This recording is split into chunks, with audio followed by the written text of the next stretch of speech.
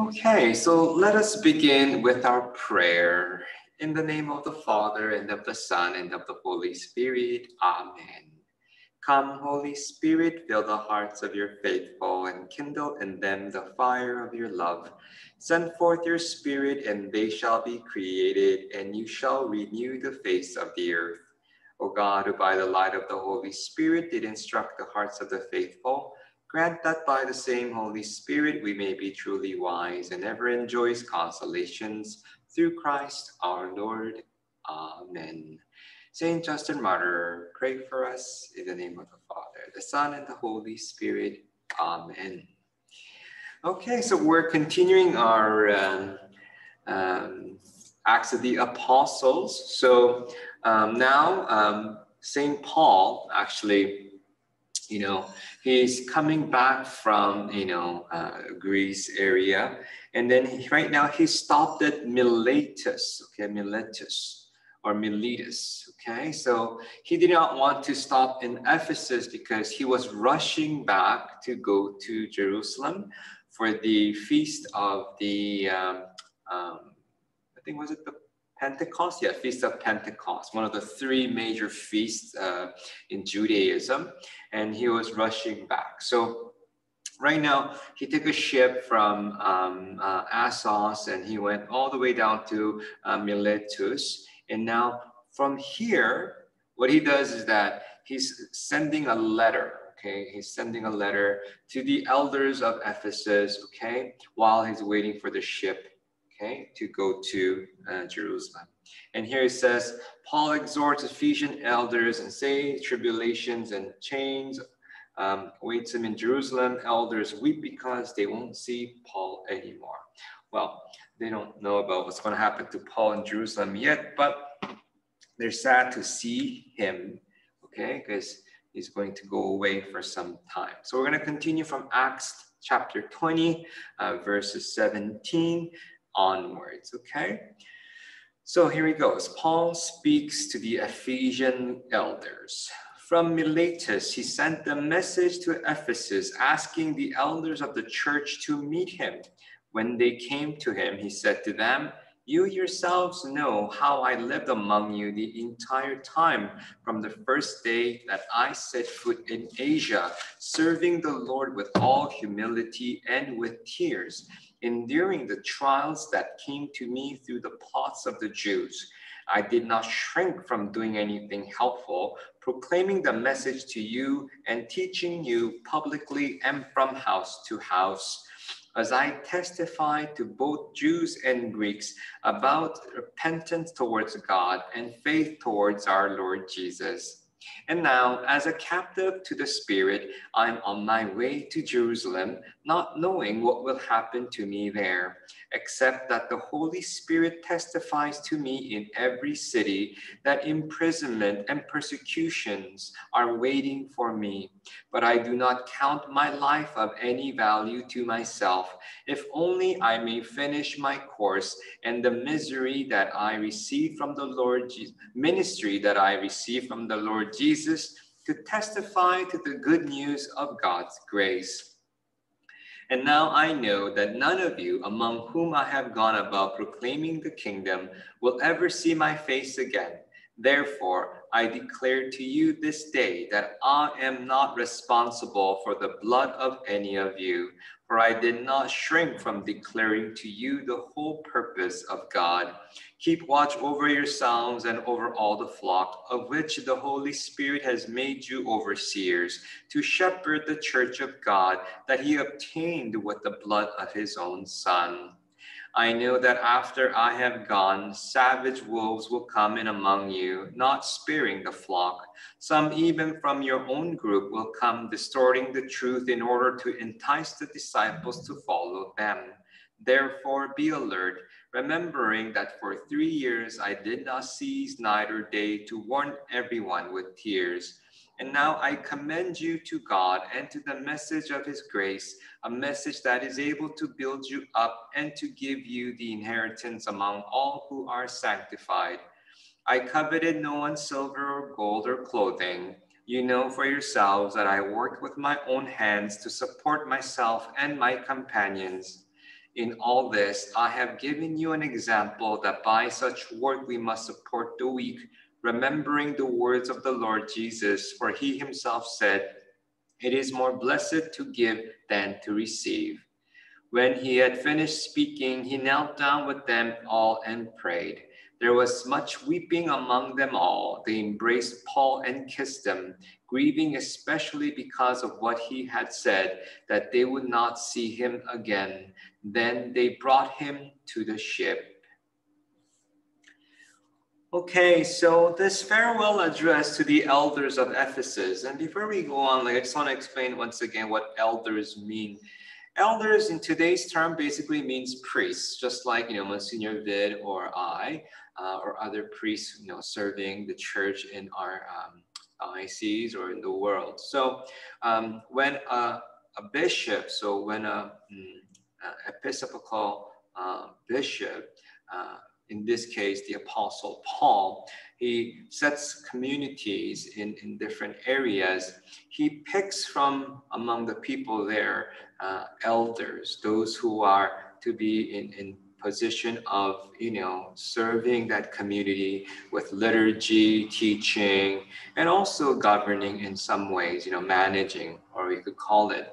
So these elders basically are what we know today as priests. So Paul called especially for the elders of Ephesus. There must have been few of them because it was a large community. And Paul is giving them kind of a farewell talk, but also encouragement, but also a little bit of a warning too, because Paul understood, even by then, there's lots of enemies of the church, enemies of God's people. And, there's always, arguments, distortions, and confusion, and all these things happen, even in the early church. And it's still happening here today. All churches, all parishes have issues like this, and we all fight that, and that's why we always have to be on guard, as Paul tells us, on guard, to be humble, to work hard, pray hard, and keep faithful to the teachings that Jesus gave us through the apostles. So Paul's address to the elders of Ephesus is the third great discourse related in Acts. The first one was, his talk to the Jews in Pisidian and Antioch, and also the second one to the pagans at Athens. Okay, so these are Paul's, third great discourse, and it's quite an emotional farewell to the churches which he has founded. And although, of course, Ephesus necessarily wasn't founded by Paul, but he did spend many years there, during his ministry in the mission to serve that community. The address divides into two parts. The first is from verse 18 to 27. It's a brief resume of Paul's life of dedication to the church of Ephesus, which he founded and directed. And, he talks about how, how I was here, and, and I did so well, and I served you, and things like that. But also, he talks about the difficulties, okay, he experienced, during those ministry. And he also hints of the difficulties that he's expecting to meet in the immediate future. And I don't know, maybe God gave him a warning. I don't know, but maybe he just had this gut feeling because, all the cities that he's been, visiting the past, there were always persecutions, there were death threats, they almost killed them, stoned them to death. So maybe he was kind of like, probably next city that I go, same thing will happen. Maybe that's why. The two parallel section 18:21 and 26:27 frame the central passage of this section, verses 22-25. Okay. And the second section of the apostle speaks movingly about the mission and role of elders. So this is more like a pep talk, if we could talk, right? If you could say. And the two of these recommendations, verses 28-31, 30-35, hinge on the central verse, verse 32, okay? The pathos, vigor, and spiritual depth of the discourse clearly show that it is Paul who is speaking. I don't think anybody else than Paul could speak that strongly and well and concise. Here we have the Paul of the letters addressing a community which has already been evangelized and inviting them to get to know their faith better and practice it better. And also, I think, to guard it. Sometimes I don't think like we think about guarding our faith. And I'm not saying guarding our faith, in debates or arguments with people. I'm just that we guard our own faith from all these kind of confusions and misinformations. And because I believe that, see, a lot of Catholics, we are misinformed. I was talking to a high school student recently, and he was asking me all these questions about our faith. He's a wonderful young man. Like, he's very devout, very dedicated to faith. He has this eagerness to learn about our faith. And I hope one day maybe, if God calls him, that he would answer God's call. But I was kind of listening to his question, and I'm already sensing that somehow he has read or heard from people about all these misinformation, and unfortunately, this misinformation is kind of not Catholic understanding of Christianity, but it's a kind of more Protestant understanding of our faith. And maybe it looks innocent, and maybe it looks, Christian even, because, Protestants are Christians. But when you go to like fine details, it's very different, and it does point to different direction. Like, let me just put it just points to different direction. Like, and I think that starts to cause a problem for us Catholics, because, once we kind of go into a different direction, then we're going to have a lot of trouble understanding our own faith, our Catholic understanding of Christianity. And that is why we have to be careful. Like, we have to be diligent. Is this information, trustworthy? Like, if somebody says, oh, in the Bible, it says that, for example, it says that, Abraham lived, or Adam lived 1,000 years, so it must be true. Okay, I mean, it's true. I mean, the Bible says he lived to up to about 800 or something years, but does the Catholic Church teach that is exactly the years of life that Adam had? I mean, what does the church say about this, right? So we have to kind of be on guard and be careful about these informations, and even informations that sometimes they claim that is Catholic origin. We have to be careful about that, because sometimes they may be Catholic source, meaning a Catholic person has said it, but it's not necessarily the authoritative teaching of the Catholic Church. You have to be careful of that. Like, even if it's a saying of a saint, okay, even if a saint said blah, blah, blah. See, the word of the saint, even though he's a saint and he's wonderful and everything, but that does not take precedence over the official, authentic teaching of the church. The church's teaching trumps all other sayings, even of the saints, you see, because it's the church who decides what is authentically, Christian teaching or not, the magisterium, right? So, because that's the magisterium's job. The Holy Spirit gave the magisterium of the church that role, okay? That role, that's their role. So I think that is why we have to be careful to distinguish between what is the authentic teaching or doctrine or dogma of the Catholic Church, or what all these, people say. We have to be careful of that. So we have to be on guard. So moving on, so verses 18 to 20. So Paul is not embarrassed to set himself as an example of how to serve God and the disciples in the cause of the gospel. So, I mean, that takes a lot of guts, for somebody to be able to say, hey, listen, like, model after me, okay? It takes a lot of guts. But I think Paul was able to say this not because he was, proud of himself, okay? It's not because of pride. But I think in all humility, he knew that it was the Holy Spirit working in him. It was the Holy Spirit who was guiding him.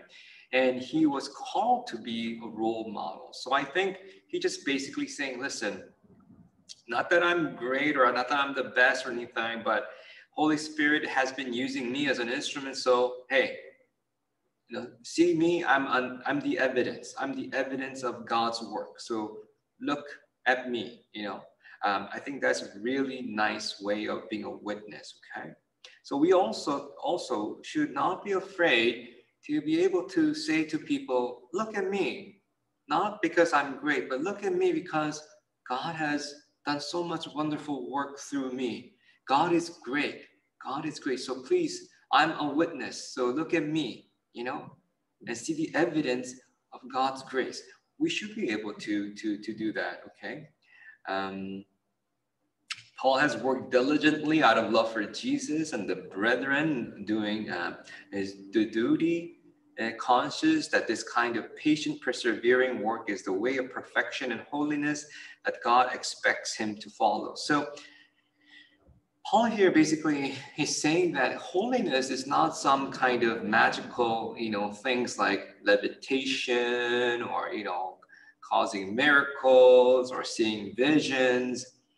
See, Paul is talking about, listen, being holy or living a life of holiness and perfection is living the life of service, life of diligent, persistent, persevering, patient, kind of dutiful service. Serving Jesus and serving the brothers and sisters, in Christ. Now that is what, so he's kind of saying this is what we need to be, okay? Not just as elders or priests, but also as Christians. Of course, ministerial priests like me, we serve the community, but,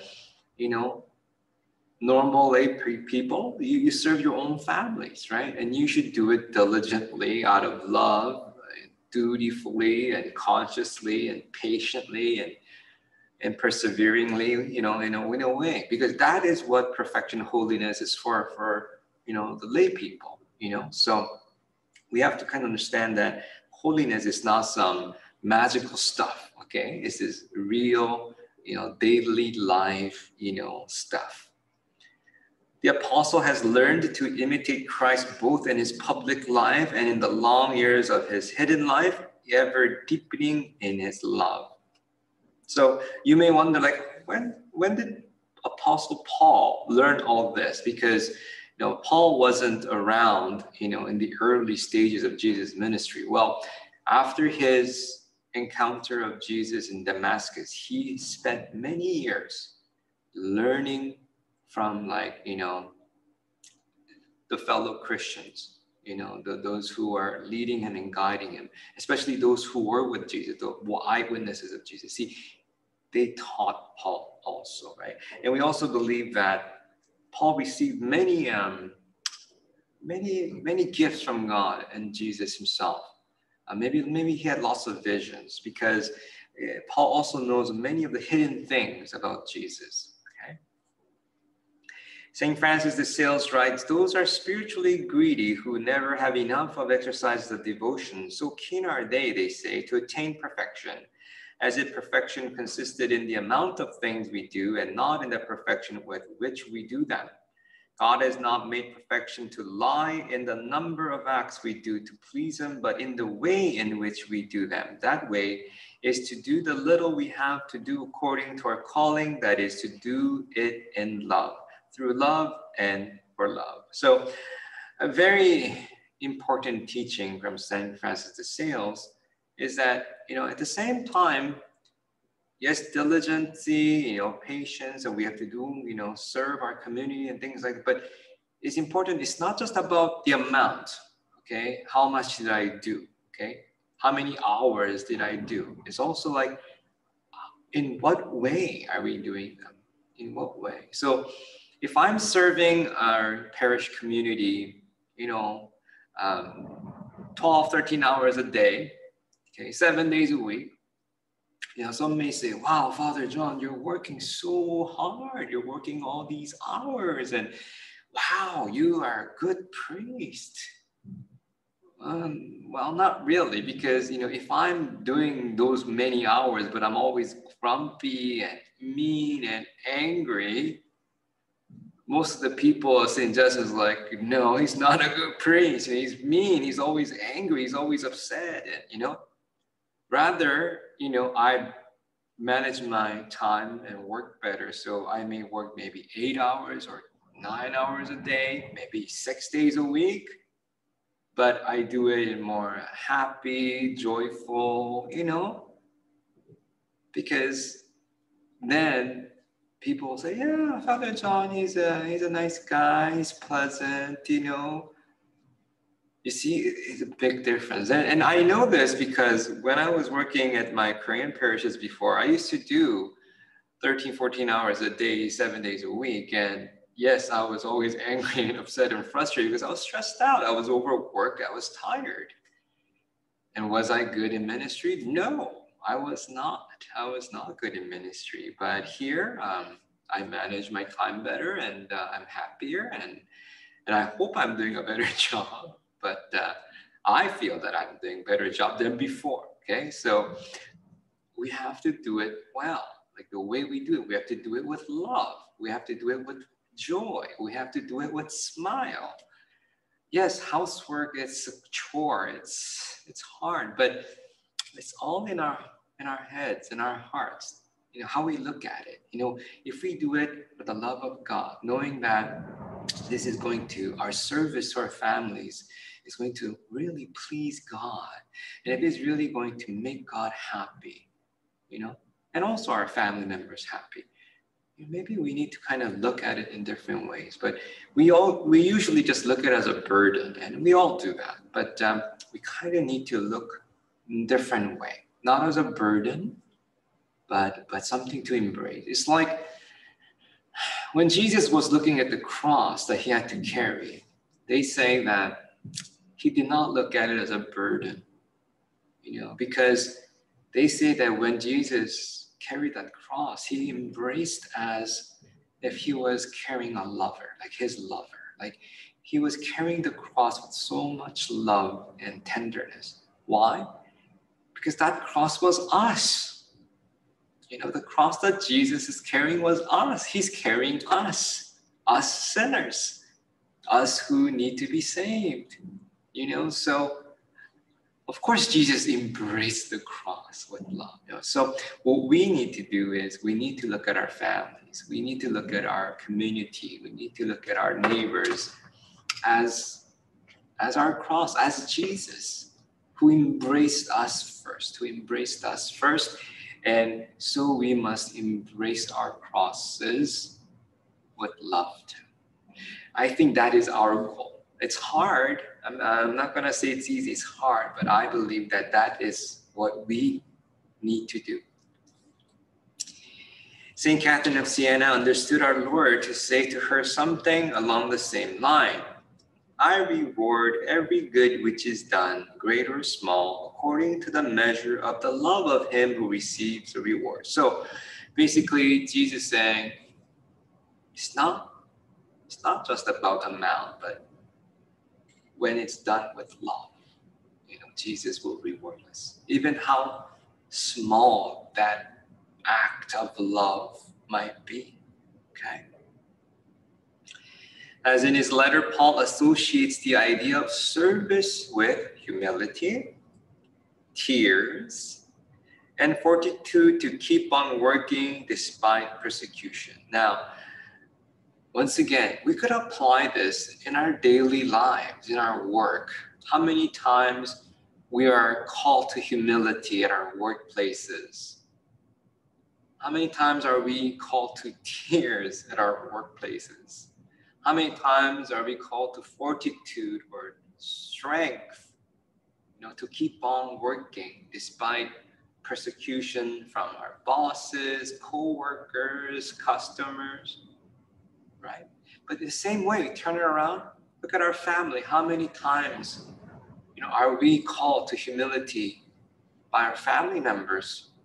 Or how many times are we called to tears by our family members? Yeah, many, many times.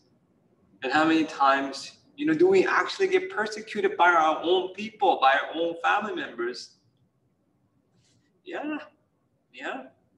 So when Paul is talking about this kind of attitude during service and in ministry, he's not just talking about, ministry and like how Paul was going as a mission or just as, clergy doing ministry at church. No, he's talking about also the daily lives of us Christians, trying to live our lives as Christians, serving our family and serving our neighbors.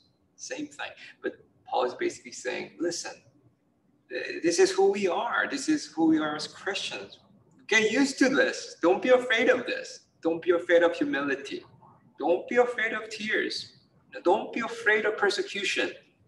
It's just part of the program. It's just part of the package. Okay? Sorry, Jesus went through it himself. Paul went through it. St. Peter, all the others apostles went through it. All the other Christians ahead of us went through it. So, we have to go through them too. Okay. The apostles' true treasure is humility, for it allows him to discover his shortcomings and at the same time teaches him to rely on God's strength. So, humility is not beating yourself up. It's not beating yourself up. It's admitting that you're not perfect, that we're not perfect, that we don't know everything. And it's actually, we are relying on God's strength. So we are, praising God, elevating God, and lowering ourselves. That's what humility is. Reliance on God, okay? Not reliance on self, okay? St. Teresa says, this is St. Teresa of Avila, of course, the truly humble person will have a genuine desire to be thought little of and of condemned unjustly, even in serious matters. For if she desires to imitate the Lord, how can she do so better than in this? And no bodily strength is necessary here, nor the aid of anyone but God. So St. Teresa is teaching her nuns, but it applies to us too, right? So a truly humble person, okay, has a genuine desire to be thought little of. This is genuine. It's not pretending. Sometimes we have false humility. We tell people, oh, no, I'm okay. Don't worry about me. Oh, yeah, you don't have to do anything for me. But then you go home and you sulk and you're so angry and you're like, grinding your knife on the stone to backstab these people because, they didn't treat you properly. No. That's not what she's saying. She's saying true, genuine humility when we really say, oh, no, don't pay attention to me. I don't need anything. Like we're like, I'm no important. I'm not, kind of. But once again, not putting ourselves down. We're just simply saying, listen, if anything I do is good, it's because of God's grace. It's because God was so good to me. Praise the Lord. Praise the Lord. Okay, I'm just God's servant. That's the kind of humility that she's talking. Like Mother Mary, what does she say? She says, I am the handmaid of the Lord. I am the servant of the Lord. Yeah, she just lowers herself, when she was actually now the mother of God, right? She's like, no, I'm just the handmaid of the Lord. And she's saying that to do this, okay, is just imitating Jesus. Okay? We're not doing anything special. Okay? We're just doing what Jesus did because that's what he did. He humbled himself. Even when he was unjustly condemned. Unjustly condemned. Sometimes we get condemned unjustly too. Now, I personally have a little bit of different kind of opinion on this. Like this was more in a religious setting, in a convent, right? Like, so they were in a convent with a bunch of nuns, and they're talking about how sometimes, nuns, unjustly condemn each other and things like that. So we got to also look at the context. Now, if you get sued by somebody in the society and they are suing you for something that you didn't do, don't just say, yes, I'll humbly just submit to it. No, like that's not what she's saying. Like if somebody sues you, you go to court and you fight, okay? Like that's not what they're saying. What this is more about like in your family. In your family, like if your mom or your dad or your sister or your brother or even your son or your daughter, they unjustly condemn you, of course you want to like fight them. But you're in a family, maybe sometimes it's just better to simply say nothing, because our Lord said nothing, right? But because later on, these people will realize and they come, oh, I'm sorry, I misjudged. I wrongly accused you, apologize. So, that's what we're talking about in more context of the church, in the church or in a family, right? Not in the world, okay? In the world is a different story, okay? Somebody sues you, defend yourself. Get a lawyer, defend yourself. Don't just get sued, okay? And what St. Teresa is saying is that how to do this, because it's not easy. It's not easy to stay quiet, okay? It can only be by help of God, God's help. Okay, so that's why a truly humble person, they know that whatever good they do cannot do them for themselves. So they know that it's only from the help of God they could do it. So they don't take any praise. They just simply say, praise the Lord, praise God. It's his doing, not mine. Verse 21, this very brief summary of Paul's preaching to the Jews and pagans mentions repentance and faith as inseparable elements in the new life Jesus confers on Christians. See, the reason why faith and repentance is so inseparable is because everybody had the wrong belief about God. So to have true faith in God, everybody must repent. That's just simple as that. Okay, doesn't mean that everybody's a criminal and they should be hanged or killed. No, everybody had wrong faith about God because nobody was able to truly tell us about God except Jesus. Okay, not even Moses. Sorry, like Moses is great. Abraham is great, but nobody but Jesus could tell us directly and clearly who God is and what we need to do. So everybody needed to repent because they believed God in the wrong way. Okay, so we must repent, and sometimes even as Christians, once again, because we get misinformed and we believe in wrong information, we also, that's why, continually need to repent, because sometimes our faith gets misdirected too. Okay, so faith and repentance always goes hand in hand. Origen writes, it is good to know that we will be judged at the divine judgment seat, not on our faith alone, as if we had not to answer for our conduct, nor on our conduct alone, as if our faith were not to be scrutinized. What justifies is our uprightness on both scores, and if we are short on either, we shall deserve punishment. So basically, Origen is saying, look, when we get judged by Jesus, he's not just going to say, did you believe or not believe, or did you do good or bad, It's all in combination, it's all combination. And he's saying, we must be good on both, both accounts. Because even back then, in Origen's time, there are people who are arguing, oh, you know what? Your conduct, how you live your life doesn't really matter as long as you have faith. Okay, faith alone. We hear this a lot, right? Like in this Protestants, basically, Martin Luther always says stuff like faith alone and things like that, right? Well, he didn't invent it. I'm sorry. It was there a long, long time ago, even the early church. And Origen basically is clarifying, hey, no, we're not going to be judged by faith alone, okay? Also, we also don't get judged by our conduct alone. It takes both, okay? Because there has been some Catholics who extremely go the other way and say, oh, it doesn't matter if you don't believe in God. All you have to do is just be a good person. It's not that simple. It's not that simple. God will take everything into account, but as Christians, okay, we're not talking about unbelievers or non-believers here. As Christians, we have to have faith and we have to have right conduct, okay? For us Christians. For non-Christians, God will look at them a little bit differently, because if it is not their fault that they're not Christians, then how can they be judged the same way as God judging us, right? Okay. So for example, like people in an island who never heard Jesus.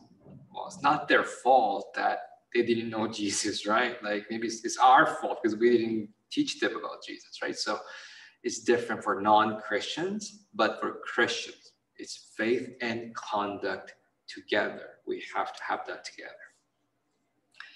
The presence of grace and faith in the soul equips it to fight the Christian fight, which ultimately leads to rooting out sins and defects. Okay, so we need grace. We can't do it by ourselves, but we also need faith. Okay, we need to have trust in God, trust in God's grace. Okay, to fight sins and defects. Origen says, from the very day faith enters your soul, battle must be joined between virtues and vices. Prior to the onslaught of the word, vices were at peace within you, but from the moment of the word begins to judge them one by one, a great turmoil arises and a merciless war begins. For what partnership have righteousness and iniquity? This is really interesting because it's really true. When a person says, I'm talking about a Catholic person, says, you know what, I'm not going to practice my faith. I'm just going to live my life the way I want. I'm just going to stay home, watch football on Sunday, like let's say the person is so much at peace because there's nothing hindering him, okay, no conscience. He's not living by his conscience. But as soon as he says, oh, maybe I should go to church, then he goes to church and he realizes, oh my gosh, I'm doing all these things wrong. I have to change the way of my life. And it gets more complicated, more difficult. So what happens is that usually they say, oh, you know what? Actually, I was at more peace. It was easier when I didn't go to church. And sometimes they, stop coming to church. It happens. It happens. See, living an authentic Christian life, it's not easy. It's hard work. It's hard work. And Origen is basically saying that it is hard work and we must persevere through it. Verse 22, the apostle is convinced that God is guiding his steps and watching over him like a father, but he's also unsure about what lies ahead. This uncertainty about the future is part of the human condition. Okay, so don't get me wrong, Paul was a wonderful saint, but we must also remember he was as human as we are, okay? So he also did not have insights into the future. He had doubts, he had fears and anxieties, right? But he did have faith in God, okay? And so we struggle too. We have faith in God, but we're also worried about the future. So it's a battle, but we must remember that we must trust God more than being worried about the future. St. John Chrysostom says, grace does not work on its own. It respects men in the actions they take. It influences them. It awakens and does not entirely dispel their restlessness. So sometimes people think like grace is like, once again, like something like magic. When we receive God's grace, like we become like, we go into this zone, maybe like we're not afraid of anything, that we're like superhuman. It doesn't work like that. Like grace helps us to be a good human being, but we are a human being. Don't think that we could just get away, without putting our efforts and work into it. No, we must put our efforts and work into it also. So that is why Saint Teresa always says, when you pray as if everything depends on God. So you're asking God to give you all the grace you need. But when you're doing it, do it as if is totally dependent on you, okay? So when we are doing the actual work, we must do our best. That's what she said. Because sometimes we go the opposite way.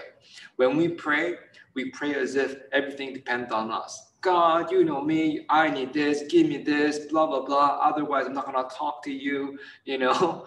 And then when we actually doing something, we actually do it as if everything's dependent on God. We don't put effort into it. We do, you know, we're lazy about it, but then we say, oh God, you know, give me a good success. Well, it's not gonna happen. It's not gonna happen like that. Vatican II also says the true minister of Christ is conscious of his own weakness and labors in humility. He searches to see what is well pleased to God, and bound as it were in the Spirit, he is guided in all things by the will of him who wishes all men to be saved. He is able to discover and carry out that will in the course of his daily routine.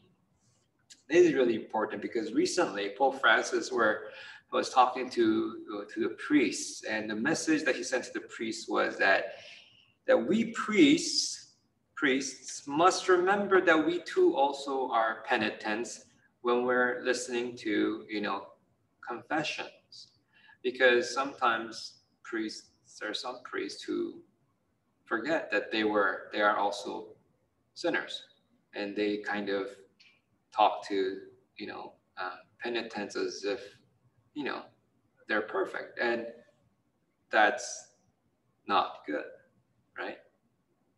Pope Francis even said, like, if that's the attitude you have, it's probably better for you, for that priest, to not hear confessions. And I totally agree with that. I totally agree with that. And I remind myself also that when I'm hearing confessions that, you know, like, I'm not God, you know, I'm not God. I'm just a priest, God's instrument, also a sinner. And I'm just here to, you know, perform the sacrament, right? Like, I'm not the judge, you know, I'm not here to, you know, punish somebody. No, that's not my job. All I'm doing is, you know, trying to do God's work, you know, to give this person God's forgiveness and grace, right? It took me some time to understand that too. It took me some time. Yeah, I think what Pope Francis is saying is very true, and it comes from Vatican II. Pope Francis did not just make it up, you know. We have to be ministers of Christ in humility, okay? Conscious of our own weakness, okay, our own failures and our own sinfulness. And this applies to, I think, same way when parents are dealing with their children. Sometimes parents think that, you know, that they have to be authoritative, but instead they become like authoritarian.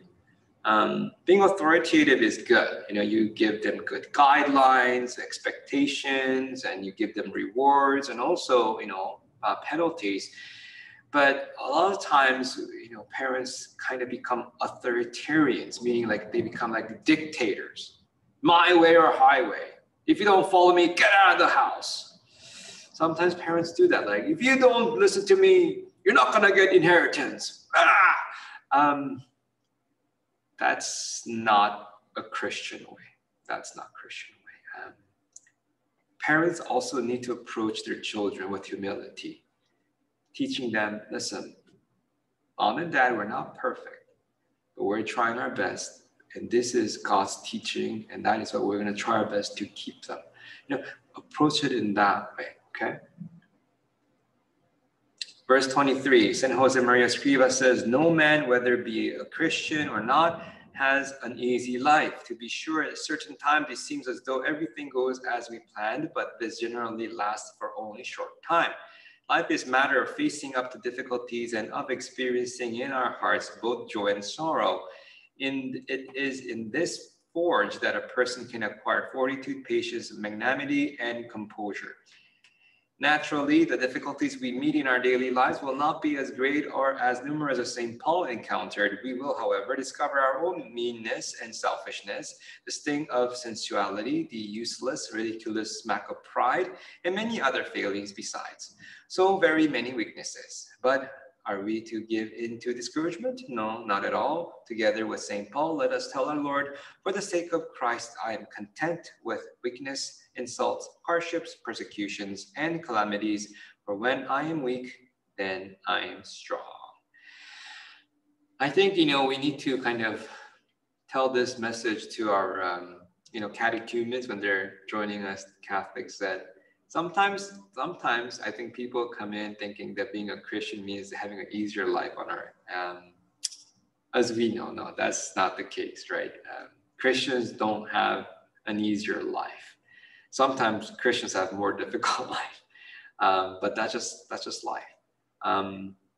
We Christians, because we're trying to become better, we're trying to live by our conscience, and we're trying to do the right thing, we sometimes have to endure more, persecution or more obstacles or more, opposition. It's like we're going upstream instead of going downstream, because if you kind of look at it this way, like just like salmon goes upstream to lay eggs, like we're going upstream, okay, across the current. That's why it's so hard, because if we go down the current, there's nothing there left but death. Okay, we have to go upstream to bring life, to enter into life. So it is hard. It is hard to live as a Christian. But once again, it's not because we're bad people or anything like that. It's not because God is testing us or giving us a hard time to make fun of us, or because he's mean and he wants us to suffer. No, it's just the way it is. It's life. Our world is going downwards. We're going upwards against the current, and it's more difficult. Verse 24, Paul has come to love Jesus Christ so much that he gives himself no importance. He sees his life as having no meaning other than that of doing what God wants him to do. When we hear something like this, we kind of go ooh, a little bit cringy, because we're like afraid. So basically it means like I'm going to hate myself. No. But the funny thing is, because when you really love God, what God's going to tell you is this, that love yourself, basically. When you want to do God's will, he's going to say, okay, John, like, do what you want. The funny thing is, for example, like I realized this, is that I really resisted going to the seminary, because I thought that's what I knew. I knew that was what God wanted me to do, but that was not what I wanted to do. But after I realized that I also want what God wants, he made me realize that what he wants is what I want. I don't know if I'm really making a sense, but when I was in the seminary, I kind of dragged myself into it. But at the end of the seminary years, like I was the one who loved it more. Like I'm enjoying it more. So I knew why God called me to be a priest, because he knew that I would be happy. He knew that I would be happy in the priesthood. So I believe in my whole heart, when God asks us to do something, he's not asking us to do that for him. He's asking us to do it for us, for our sake. So we need to trust him, and we follow him. Paul sees holiness as a constant, uninterrupted striving towards his encounter with the Lord. All the great fathers of the church have followed him in this. For example, St. Gregory of Nyssa says on the subject of virtue, for example, we have learned from the apostle himself that only limit to perfection of virtue is that there is no limit. This fine noble man, this divine apostle, never ceases when running on the course of virtue to strain forward to what lies ahead. He realizes it dangerous to stop. Why? Because all good by its very nature is unlimited. Its only limit is where it meets its opposite. Thus, the limit of life is death, of light, darkness, and in general of every good, its opposite. Just as the end of life is the beginning of death, so too, if one ceases to follow the path of virtue, one is beginning to follow the path of vice. I think if I want to comment like one thing about this is that this is so true. So once again, I try to explain to you that we're going upstream, with the river flowing downstream. If we stop paddling, we're not going to stay put. We're going to go backwards.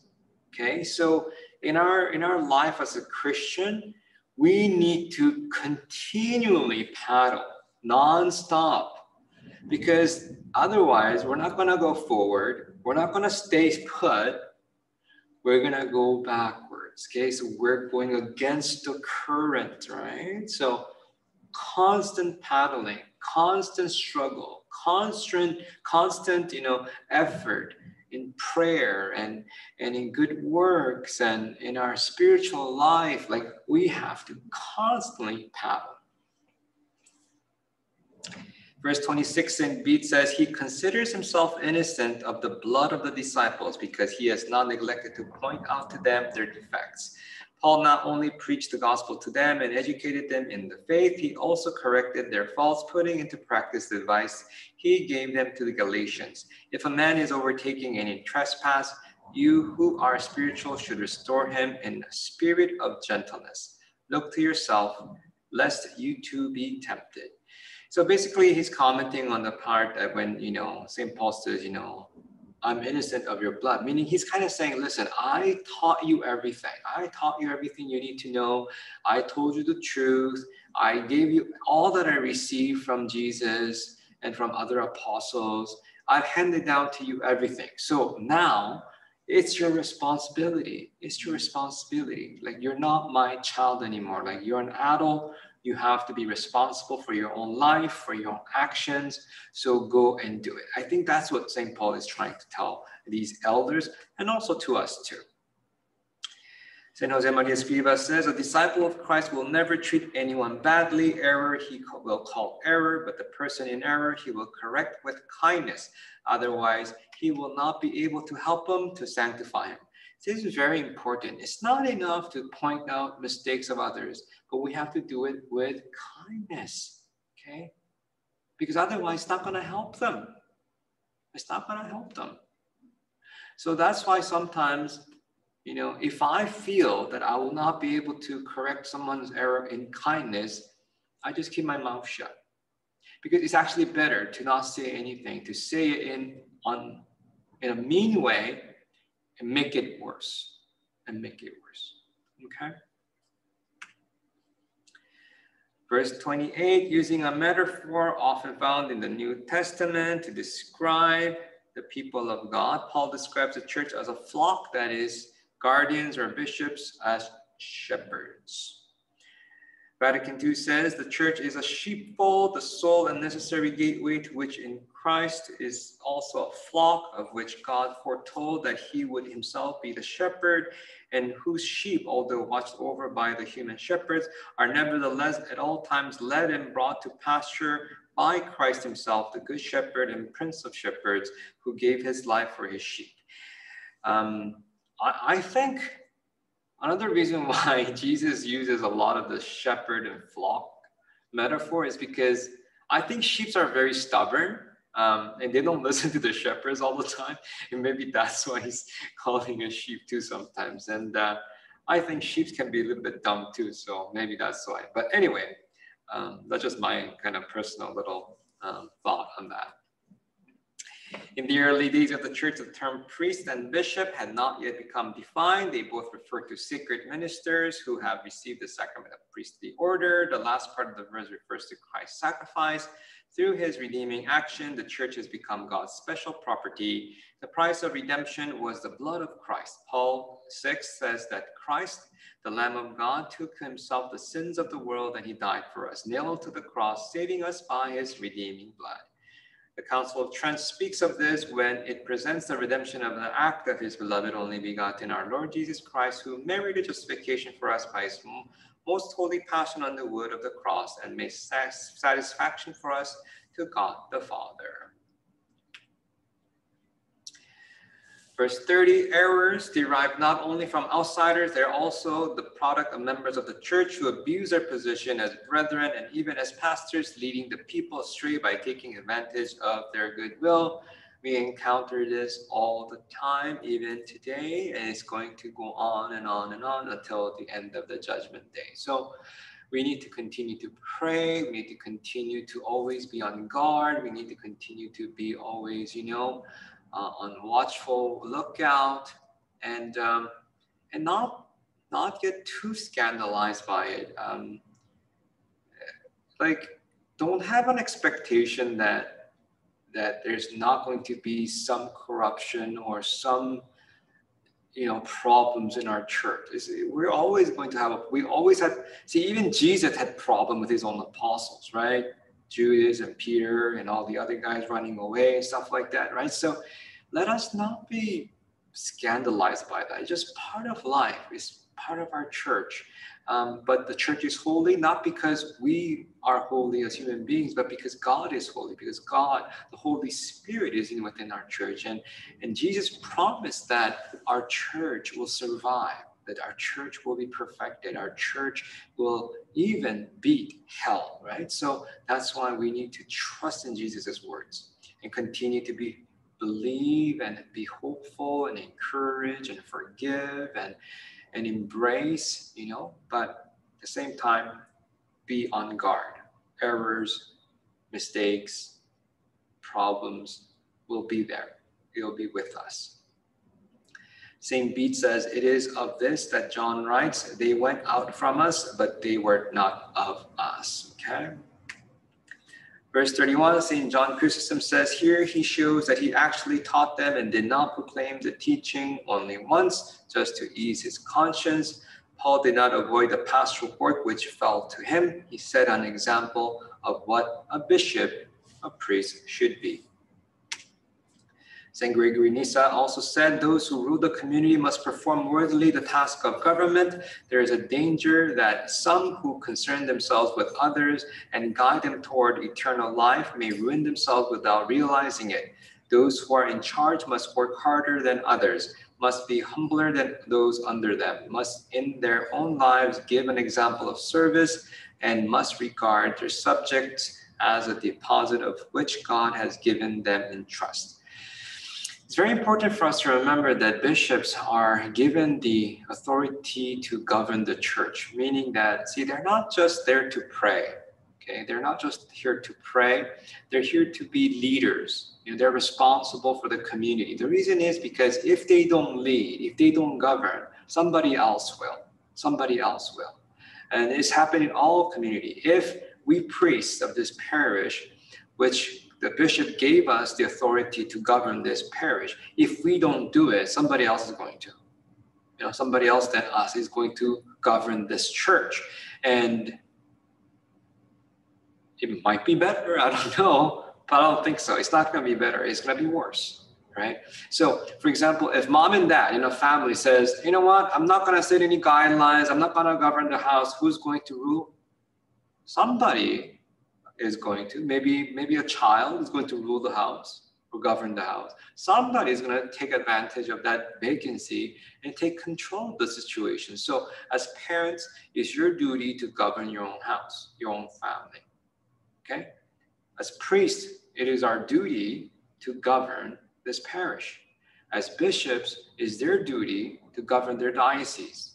And as a pope, he is to govern the church. That is duty. But once again, with humility, with kindness, with love, okay?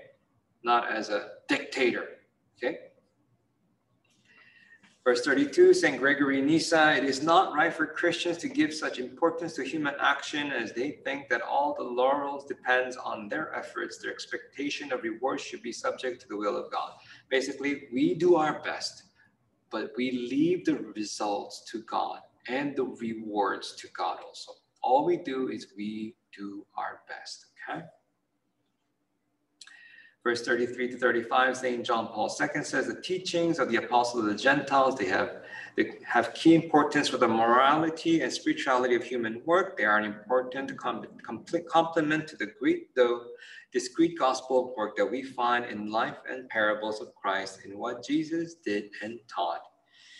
And you know that saying where Paul said that Jesus said, it is better to give than to receive? Okay, verse 35. it's not recorded in the Gospels. So does it mean that Paul was wrong? No, probably it was true. Probably was true. So even today we say that, right? It's better to give than to receive. And Paul says it was actually our Lord Jesus who said that, okay? Although, yes, they're not found in the Gospels.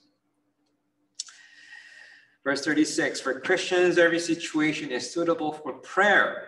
Clement of Alexandria writes, a Christian prays everywhere and in every situation, whether it be when talking, taking a walk, or in the company of friends, or while it's resting, or at the start of some spiritual work, and when he reflects in the interior of his soul and invokes the Father with unspeakable groaning. So I know many people have asked, the same question, which is pertinent to everybody. Everybody goes through it. Father, when I'm praying, when I'm at church, I'm always distracted. It's a little bit different, but kind of in the same line.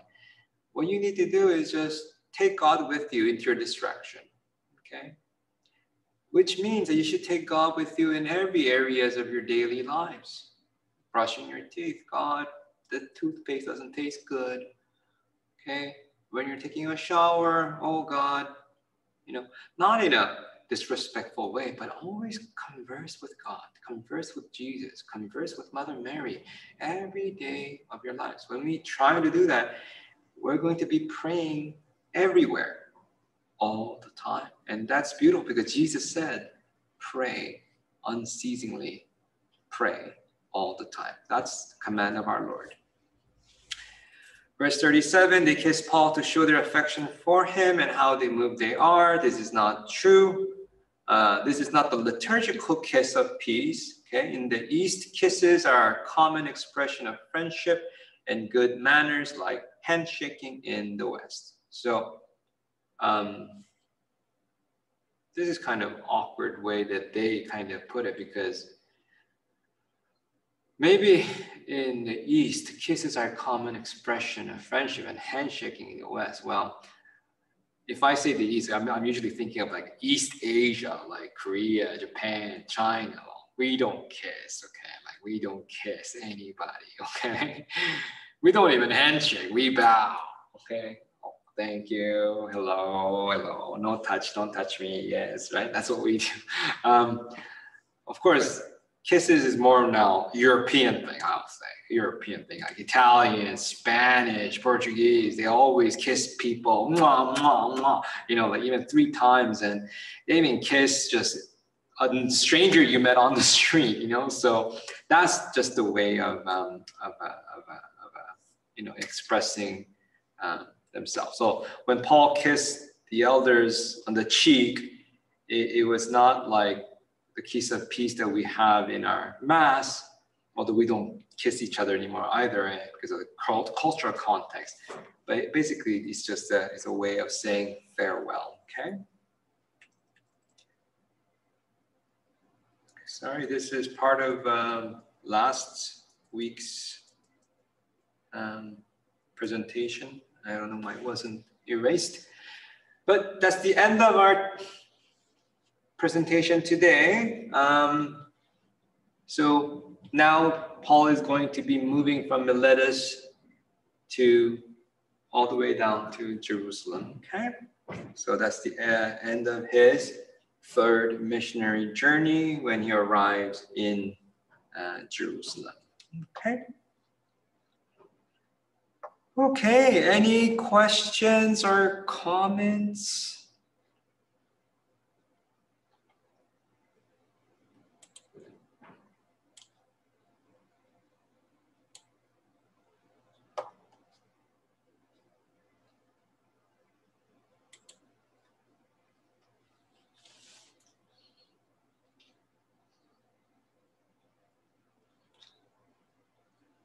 Okay, then let us end with a prayer. In the name of the Father, the Son, and the Holy Spirit, amen.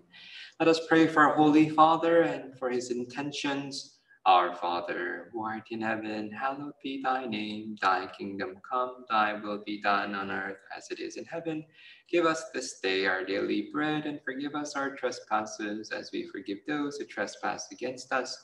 And lead us not into temptation, but deliver us from evil. Amen. Hail Mary, full of grace, the Lord is with thee. Blessed art thou amongst women, and blessed is the fruit of thy womb, Jesus. Holy Mary, Mother of God, pray for us sinners, now and at the hour of our death. Amen. Glory be to the Father, and to the Son, and to the Holy Spirit, as it was in the beginning, is now, and ever shall be, world without end. Amen. The Lord be with you.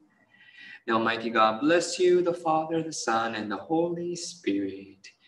Go in the peace of Christ. Thank you very much, everyone, for your attention and joining us today. God bless you. Thank you, Father. Thank you, Father. Thank you, Father John. Thank you so much, Thank you, Father John. Thank you. Thank you. Thank you, Father John. Take care. Bye-bye. Bye-bye. Bye. Thank you, Father John. See you next week. Yeah. See you tomorrow.